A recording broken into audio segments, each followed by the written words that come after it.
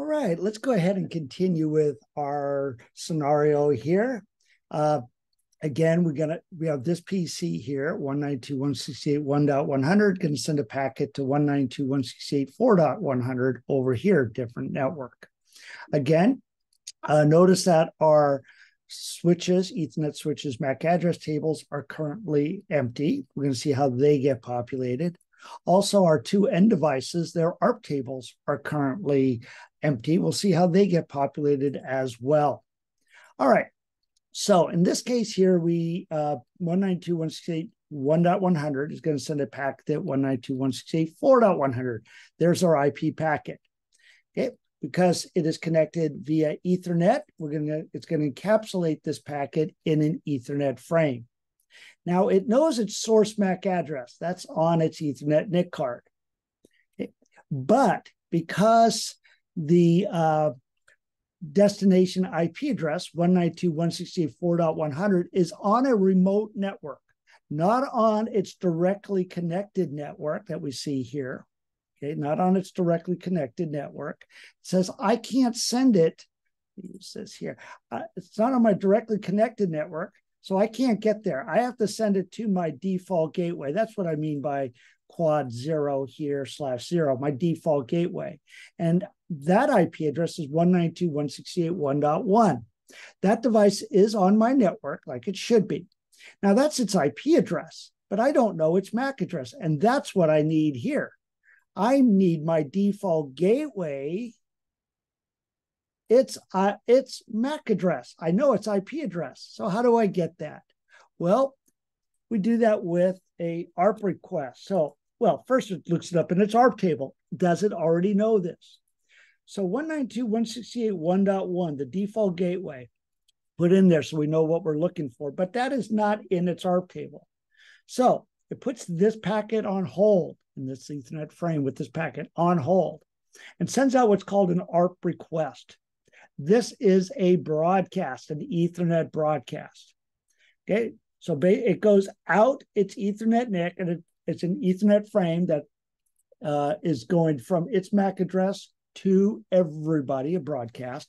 And the ARP message inside it says basically, hey, I'm looking for who's ever 192.168.1.1, send me your MAC address. Now, first of all, this Ethernet switch has received this Ethernet frame. Okay, and it learned that on port 1 is AAA. That's how it builds its tables. Okay, so everybody on this Ethernet segment receives this ARP request. Everybody ignores it except the router. It says, hey, I'm 192.168.1.1. That's the ARP request that you're sending. So let me send you, first of all, I'm going to send you an ARP reply. But before I do that, look what I just did down here.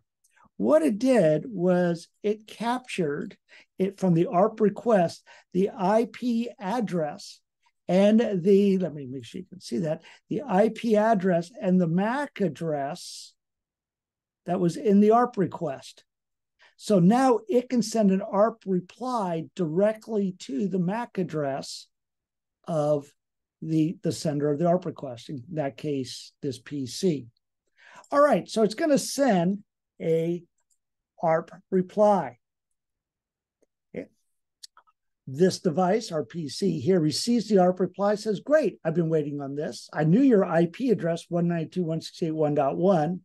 Okay, that's the what I was looking for in the ARP request. You just sent me your MAC address. Now, our switch, by the way, before we get to our PC, I forgot to mention, our switch just received, when it received that Ethernet frame, just learned on port 2, source MAC address 111. That's how it learns. That's how it builds its table. Okay.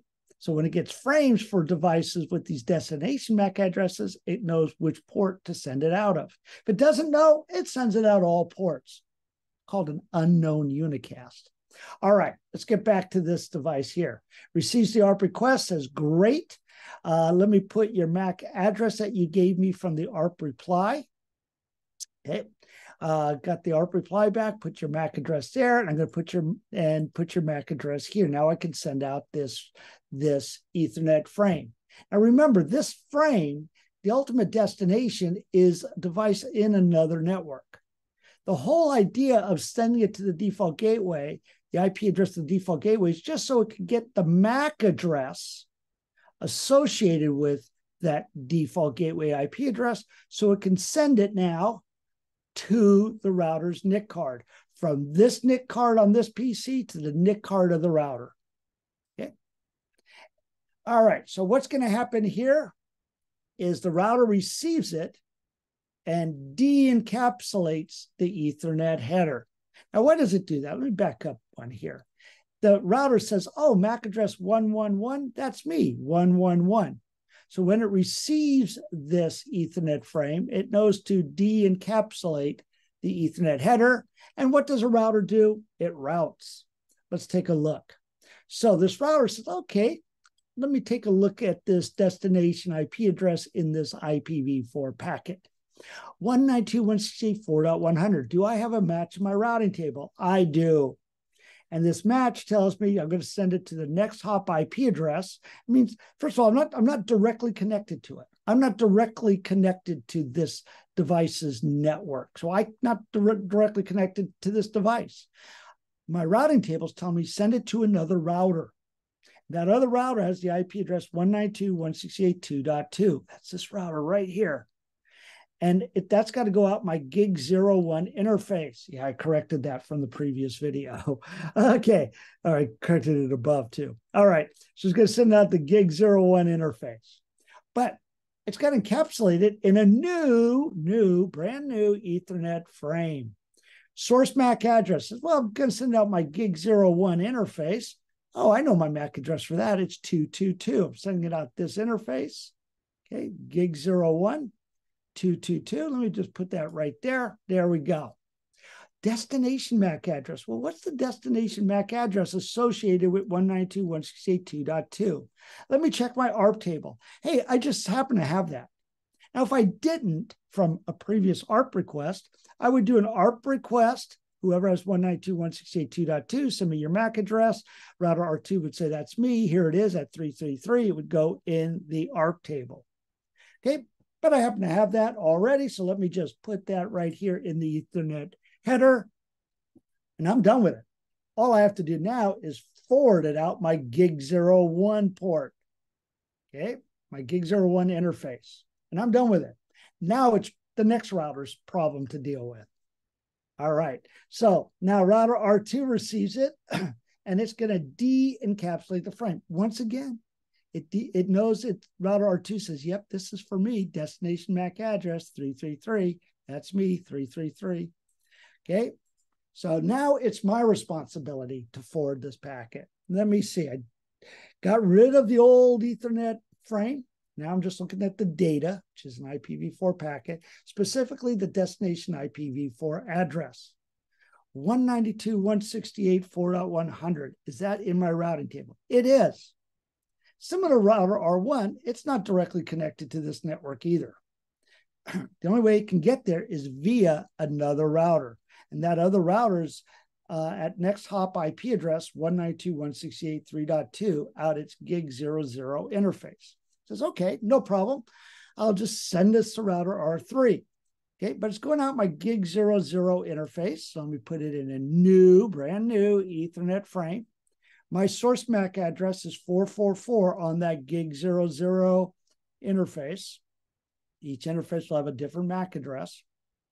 And it will say, okay, no problem. But, oh, you know, what's the destination MAC address? I know who I'm sending this to is at 192.168.3.2. But what's its MAC address? Well, I had previously done an ARP request, got an ARP reply. Said, hey, who's 192.168.3.2? Send me your MAC address. Router R3 said, that's me. Had told me its MAC address is 555. And I actually already put it right here in my ARP table. All right, now I'm going to take that 555, put it right here in the destination MAC address, and I can now get rid of this packet and let router R3 deal with it, the next hop router. Almost there. Router R3 gets it. Oh, keep on going too fast here. Router R3 says 555. Yep, that's me. That's my MAC address. I'll deal with this. It's all mine now. Same process. Examines the destination IP address for a best match or longest match. We'll talk about that in more detail later. And finds that, yes, hey, I have that in my routing table. Hey, I'm directly connected on my gig00 interface. What does that mean? That means I have an IP address on gig00 that shares the same network as the destination. That means I do not have to send it to another router. I can send it to this destination IP address directly. And it's going to go out my gig00 interface. So let's get it ready. Let's put it in a brand new Ethernet frame. My source MAC address, well, gig00, my source MAC address is 666. So let's do that. But hey, I need to send it to 192.168.4.100. Let's see if that's in my ARP table. Rick purposely did not put it in there. So let's see the process. Router R3 says, I'm going to put this on hold. Yes, so routers send ARP requests just like end devices. Okay, and respond to ARP replies just like end devices. Anybody that has an IPv4 address and an Ethernet NIC card, which has a MAC address, they're participating in ARP, period. All right, so puts this packet on hold, going to send out an ARP request. The ARP request is a broadcast. Okay, so basically it just says whoever's 192.168.4.100, send me your MAC address. Now we can see that went via the switch. Okay, the switch just learned, hey, on port 2 is MAC address 666. All right, this device here receives the ARP request and says, oh, you're looking for 192.168.4.100? That's me. But let me grab your IP address and MAC address and put it in my ARP table. Okay, that information is in the ARP request. Okay, it's the sender's IP address and the sender's MAC address. Okay, that way now this device can communicate with this whoever sent the ARP request. So let's send the ARP reply now. The ARP reply goes out. Okay, it's basically with this device's IP address and MAC address. It's going to send it. But notice it went through the switch again. The switch just learned on port 1 is BBB. See how it learns and builds the stuff so it can use it later for whenever it receives a destination MAC address. With these MAC addresses here, it knows exactly what port to send it out of and only that port. Okay. Once again, if it doesn't know, it's not a big deal. It just floods it out all ports but the incoming port, known as an unknown unicast. All right, but I digress. All right, there's the ARP reply. Our router R3 receives it, says, thank you very much. I'll put that information in my ARP table. Your 192.168.4.100, I knew that, but now I have your MAC address, BBB. I'm going to put that right here in the Ethernet header, destination MAC address. Now I can send you that Ethernet frame. Now, by the way, when it sends it, it's sending it to MAC address BBB, right? That's in the table. So the switch knows to send it just out port 1. Isn't that cool? All right, so our end device receives it, says, oh, BBB, yep, that's me. Great, de-encapsulate it. This packet's for me. I know a lot going on here, okay? But I hope this begins to put it together and make sense for you. All right, and we'll take a look later how routing tables get built and all this other cool stuff. Hope you enjoyed this video.